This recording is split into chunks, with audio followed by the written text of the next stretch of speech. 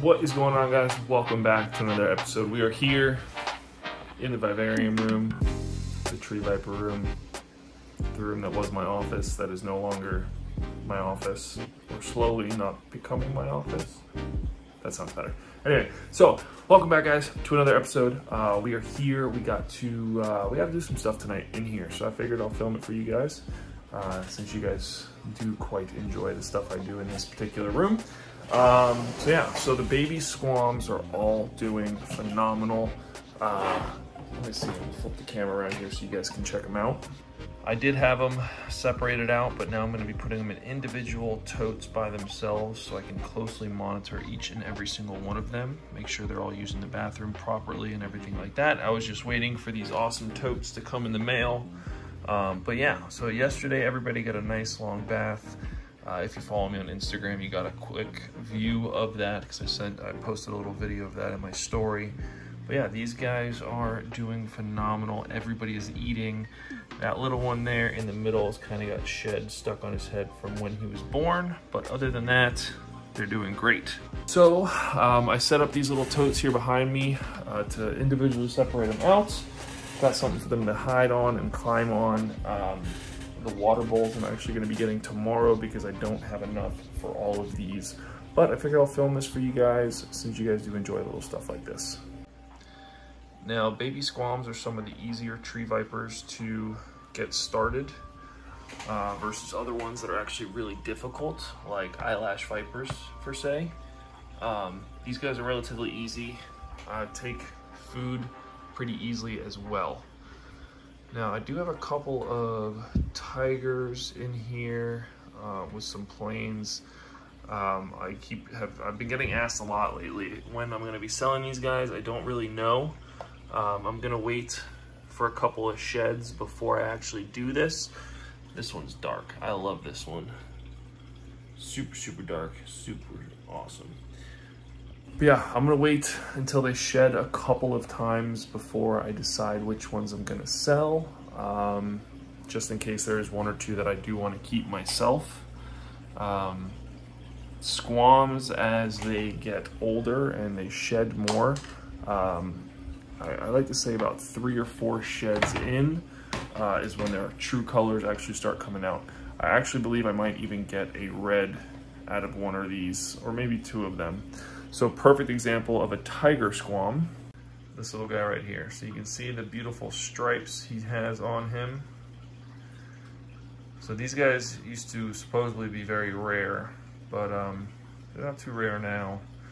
Usually they go for a little bit more money than the plain colored squams, but still nonetheless, they're really cool. All right, there they are. So those are the 2 greens right here.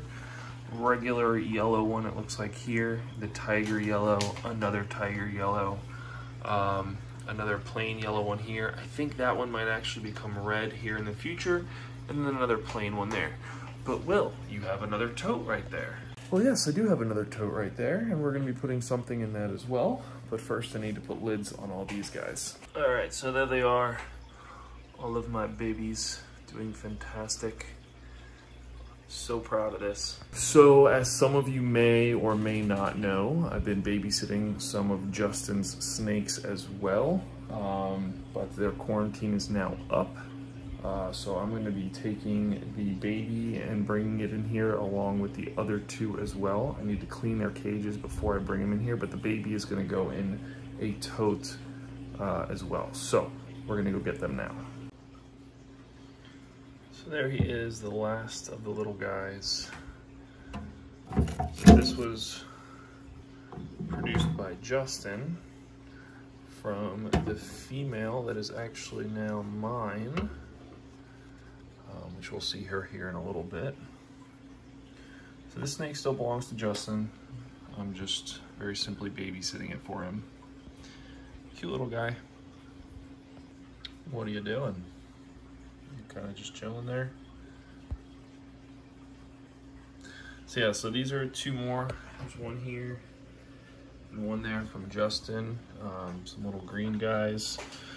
Again, babysitting them for him, but they're done with quarantine, so they're gonna come into the snake room now. These 2 are gonna stay in these containers because they are a little bit bigger. But I do need to clean out their Tupperware a little bit, change paper towel because there's some poop in there, but that's okay. It's pretty crazy. This one's got like a little nub tail. You see that? It's not normal. Don't know what happened to it. I don't know if this is a wild caught snake or not, but yeah, part of his tail is missing there. Pretty crazy. Look at the yellow belly. So this is a very pretty snake. It's a very light colored squam. This one is super cool looking with the black. Gorgeous snake. So if you actually look very carefully at his nose on the right side, there's some stuck skin there. I'm actually gonna have to soak him tomorrow and try and pull that off because I don't want to leave that on him. All right, so Justin's stuff is done. So now that his stuff is done, we can get back to doing some of my stuff. There is one more snake that he gave to me for doing this for him, but yeah, I'll deal with her tomorrow. So enough squams for this episode. Back to some other stuff.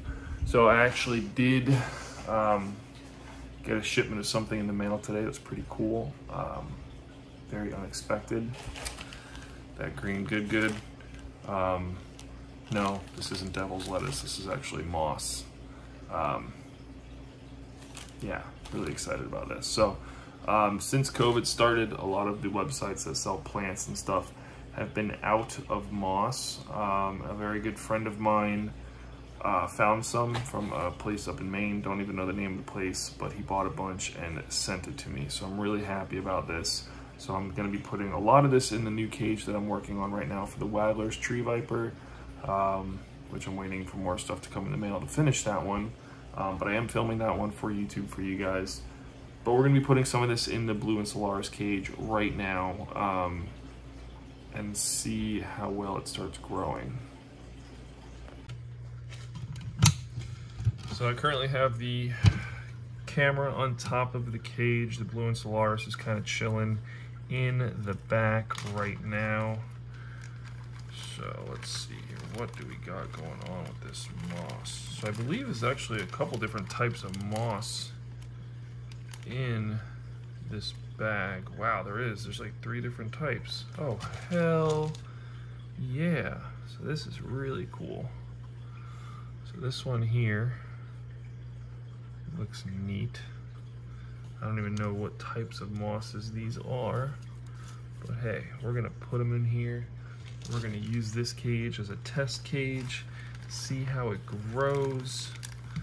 This one here looks possibly like some mood moss. Hopefully that is mood moss. Not 100% sure again. Put some of that guy right there. There's some more here. Sweet. So yeah, I'm just kind of placing this here. If all goes well, it'll grow and take over. And this last moss, what is this? Believe it or not, I believe this is actually sphagnum moss. So this is the moss that I actually have in all of my cages. The brown, light brown, tan looking stuff. But this is what it looks like when it's alive and green. So that's pretty cool. So we're just gonna kind of set this one right. Let's just put it in the corner. Why not? So now when the misters kick on tomorrow, it'll probably bring some of these back to life a little bit, adding some extra humidity with the soil and everything like that. I'm really excited for this one, the mood moss. I believe that is mood moss. I could be wrong. If there's a moss expert that likes to watch me, please inform me, but it's really cool. It looks like a little grass.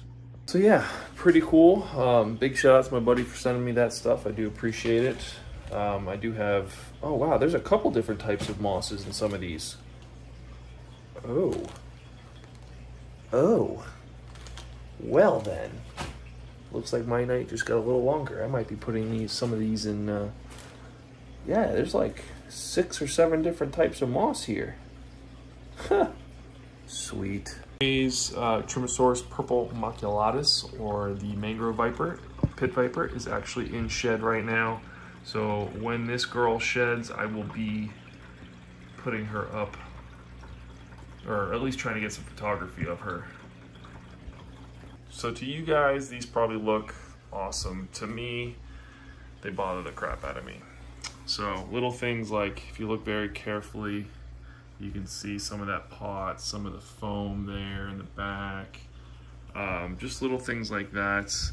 So I kind of built these cages in a hurry, didn't do them how I properly do all the other ones. So I might actually be taking the babies out and redoing them.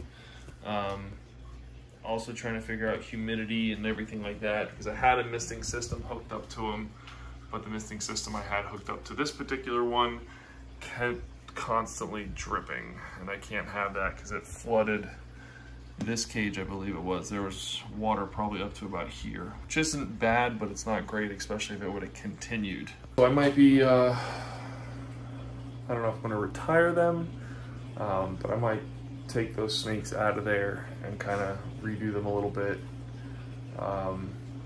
Yeah, got big plans for this room, hopefully. Thinking about maybe getting a bigger cage for the squams, and setting them up in a bigger cage. Underground Reptiles has a 4-foot by, I think 20-inch by 24-inch tall cage. So this, but another foot longer, 2 inches deeper, and another 6 or so inches taller. Might do that for the squams, since I do have 3.2 now. Start pumping out squams on a regular basis. They do breed all year long. Oh, I totally thought the purple one was locked up with the red one already.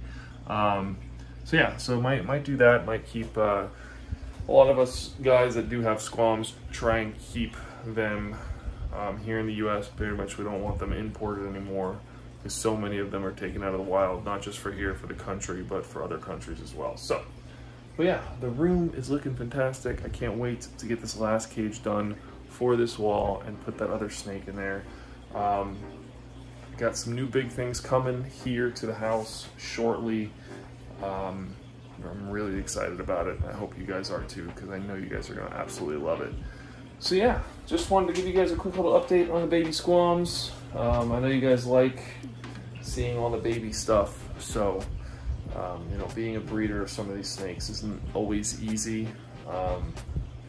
You know, there's a lot that actually goes into breeding a lot of snakes, so I'm gonna start filming that stuff for you guys more often. Like, I actually put my cobras together 2 days ago, the 2 monocle cobras, and went in there today and they were locked up. So maybe we'll have cobra eggs here soon. We'll see. It's a little early for that, a couple months early actually, but due to the amount of storms that we've had here in South Florida over the past while, it triggers, with the pressure changes, it triggers snakes to want to breed actually, so that's a thing. But yeah, so hopefully you guys enjoyed this video. Subscribe if you are not already, smash the like button, boom, if you haven't already, and I will see you guys in the next video. Like always, the tree vipers, how could I forget? I saw the shirt, sorry. So I finally started getting my own merch, and I like it, but anyway. So this is the very first vivarium I did. It's growing in so amazing. Like, look at that, look at it. This plant is all the way over here, and it started way over there. It's growing everywhere. It's doing so well. And she's still a jerk, but she's awesome. Bye.